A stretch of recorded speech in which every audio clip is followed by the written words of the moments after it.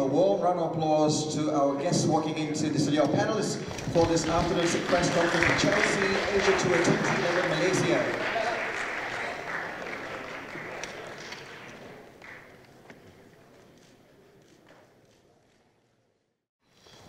I think I'll start on your final question. I'm not a striker, so I'm just trying for my strikers to build on their confidence. And this comes with the qualities that they have, and not from information that I give them.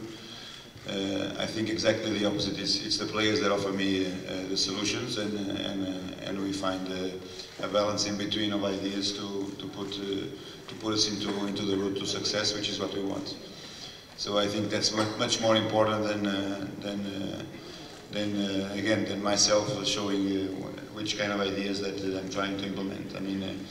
There's plenty of talent in this squad, as I told you before, in the press conferences, and I want to believe that the players can still find new things in them to exploit, and I want to fully potentiate their talent. So then again, it's always them that offer to me rather than myself offering to them. Regarding our preparation will continue in Asia.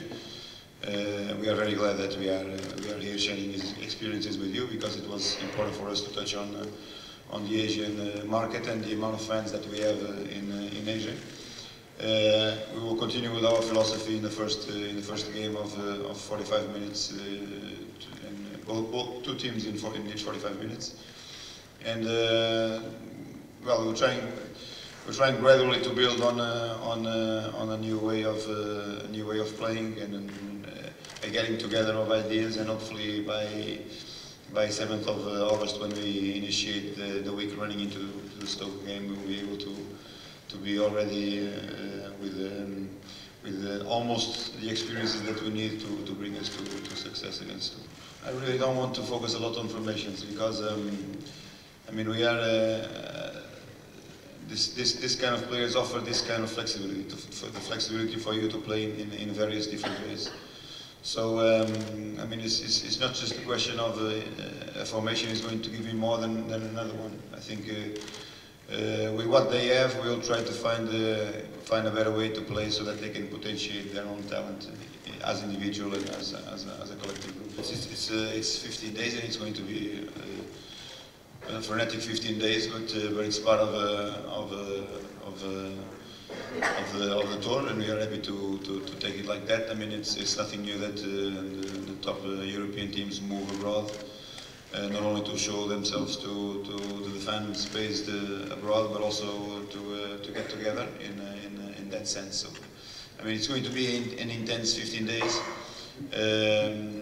I mean, this is always important. You can do it in Asia, or you can do it in Europe, or in America or other countries.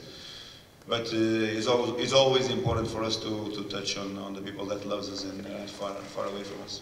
We are nothing out of the ordinary, apart from obviously Michael, which of course didn't travel with the team, and you know what this problem is. And it's a big blow for us. Not only as a player, but as a person, and what he represents as a person. Regarding the other injuries, it's just minor, normal pre-season injuries and pre-season discomforts here and there, due to the amount of training that these players have been putting and the intensity that they put in training sessions. So nothing out of the ordinary with Alex and Petršek, and you'll gradually see them back this pre-season. Well, the medicals are being done at this moment, so only after the medicals and after personal terms we will comment on that. I mean, the market has plenty of offer, and we have to decide according to what our needs are. And we cannot forget that we are 15 days together, and these 15 days is always a continuous evaluation for us. I mean, we're not putting players on the test because they are top quality players, but we need to get the most information as possible. And as I told them yesterday in the press conference in Portsmouth, I think by the time we go to the market, we will approach the market with the targets that we want, and hopefully we can do the deals that we want. So I mean, I have to respect the kind of approaches that the other teams have to the market, and I have nothing to say about it. Nor with a sense of urgency that you're trying to put in your question, as I told this this fellow colleague of yours, a journalist, there's no sense of urgency. I mean, it's still a big 15 days for us to go through in terms of activities and games and training sessions. And again, I mean, when we go to the market, you know, I think it was fair based on the people that are around this year that weren't around when Chelsea finished last season for me to take a look at them, and that's why we took the decision to bring Patrick, Ryan, and Daniel, Billy Clifford, and Rajkovic, and Kakuta, which left us for Colombia for the World Cup. So I mean, I think it's important for me to see them in training situation, and that's what we are trying to do. I think the pressure for the Champions League is always legitimate in any top club. So it's not only us running to the biggest European trophy. There's a lot of teams running to try to win it. Again, there's been a consistency in the last 6-7 years of a certain amount of teams being present in the semi-finals and the finals. From Barcelona to Manchester United and to Chelsea. So Chelsea is included in those teams that permanently arrived to the semi-finals. And the semi-finals is a question of 2 games where anything can happen. And unfortunately, it didn't happen for us in 2 seasons that I was present in the club. The club went on after to a magnificent final. And Chelsea is present, so I mean, in the next years for sure that the trophy will arrive to this club. I just have to keep the standards high. If not, it's not nothing normal in football that you have to win, and your compromise is to win. So there's nothing new for me in that kind of environment. I mean, you are any person who sits on the manager's job in Chelsea is expected to win, and I don't run away from that. I think the fact that Andre's a young manager for us is pretty relevant. I think it's nice. It's a nice freshness to play with something new, a new style, new training from last year. But what's important is the quality of the manager. I think you saw that in Porto last year. A lot of us are lucky that we've worked with the manager before, so there's a nice continuity there where we know his ideals on the game, very similar to what we've experienced before. So I think there's a real excitement in the squad for the fresh challenge, and we've been together now 10 days training hard. Everyone's reacted, I think, very well, and we're looking forward to this trip, and obviously looking forward to the season. There are some differences, I think, on the training ground. With a different type of training to what we've been used to. And as I say, I think everyone's reacted very well to that. It's very interesting training, but the training's always very fast-paced, always very intense.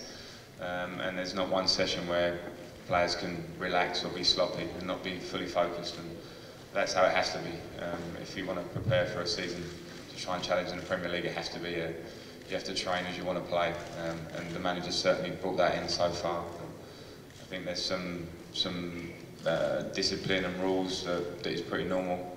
Manager said he respects us and doesn't want to lay down too many laws, but he expects us to understand the laws without him having to tell us. And I think he's got a good bunch in our squad to do that. So there's not too many changes, but as I said before, everyone's reacted well to the changes we've had. Yeah. First of all, hello to everyone. It's a pleasure to be here. I agree with Frank.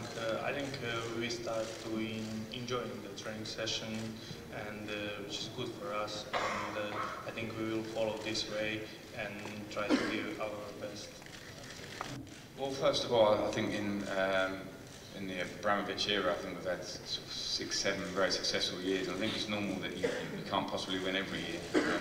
The expectations are high, but sometimes you can fall short due to the quality that's out there. I think we have to hold our hands up and say Manchester United deserve to win the league at home.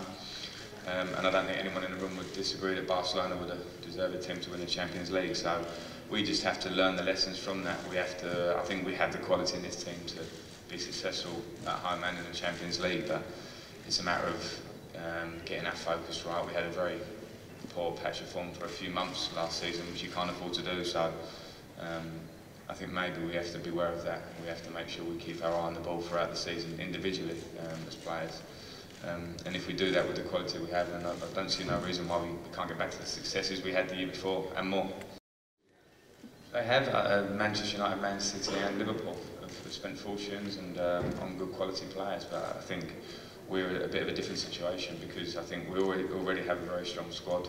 The manager obviously wants to evaluate what he's got, which is not very understandable, and who knows if we add or change. That's the manager's prerogative, but the great thing we know already is that we believe in ourselves as we are. So if the manager makes additions or changes it, and I think we're very strong to challenge whether Manchester United or any other team spends whatever, we still believe in ourselves. First of all, we are in the mid of preparation for Olympic qualifiers, and definitely I need the experienced players to come with the young boys. So for me, these experienced players will benefit at the same time the young players to get a chance to play against the big players. I'm not sure about the rest of the impact that it can have on the market. I mean, it's a club that takes a decision to sell a player, and I think I have nothing to do with that question. It's not up to me to respond to what Man City does in terms of the market. I mean, I think what is clear to me is that I understand that Man City is year after year a team that is challenging for the Premiership, and for sure the impetus will be on that for it to happen in the next seasons. So they are preparing themselves and making adjustments to the squad regarding Tevez. I have no further comment to do. I mean, untouchable is a person who continuously performs at a high level. And again, based on the trophies that these players have won before and the amount of success that they have, aren't these the players that you want in the end? Could be, no?